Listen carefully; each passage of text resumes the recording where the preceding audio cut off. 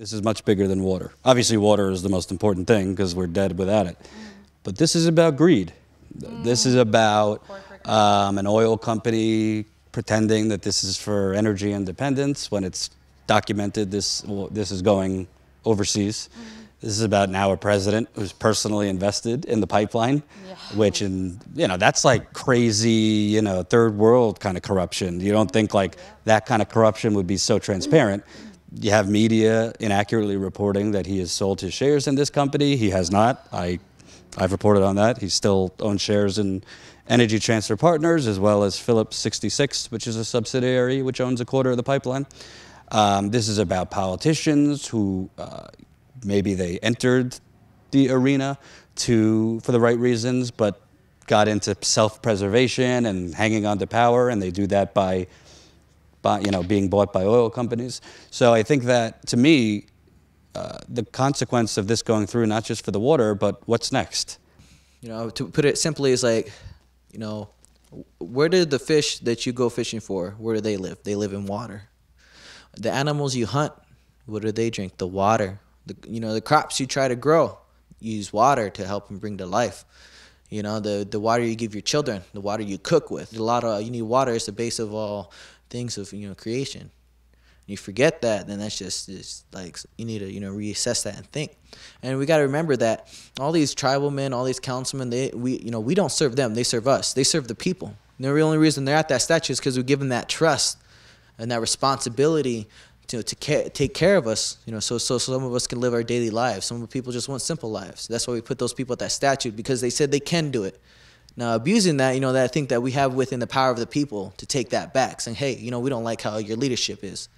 I think a lot of us need to look into those things. I was thinking that, why don't we look into all these, citizens' arrests, impeaching people, all those people in those government. We are the people. We have that right to. I understand that if there's only one of us coming out yelling at all these things, if we're mass in power, you guys seen it and all the protests and all the movements going on, the power of the people. We're stronger than what they put us to be. We got to remember, we're the ones that keeping them alive. Who fixed their vehicles? Who runs their water? Who cooks their food? We got to remember, we're the ones that are taking care of them too, not the other way around. That's one thing that we need to realize, the power that we have as people. We can stand up. We got to take it upon ourselves, because we can't look for someone to save us, someone to do these for us. We got to do it ourselves.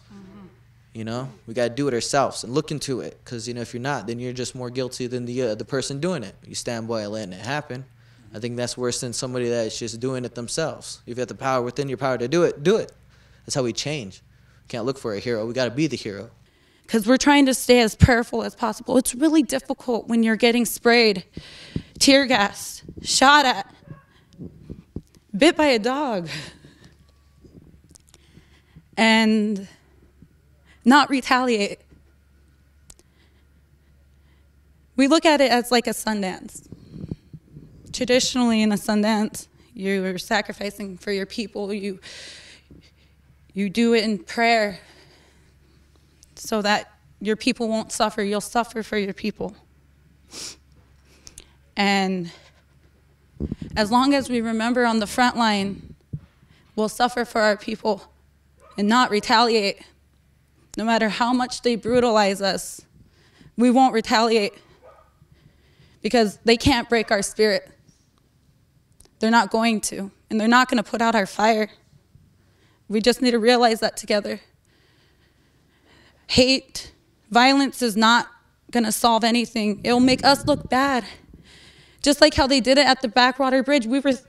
They were spraying us in 20-degree weather, below freezing weather. And we were violent because we threw water bottles. We just need to give people that hope. You feel down, sing a song. Feel angry, sing a song. Feel happy, sing a song. Because songs, they bring unity. They bring your spirits together. They bring you together as human beings. We're not robots, and we need to show corporate America we're not robots, and we're not made to be bought. How can you not try to understand that we need to preserve this life so we don't have to go around with masks on, with umbrellas, where we can actually touch the rain, smell the air, drink the water. There's so much beauty in it. I pity Trump and the corporations. I pray for them. Hopefully one day they'll see. They're so sick. They're so brainwashed.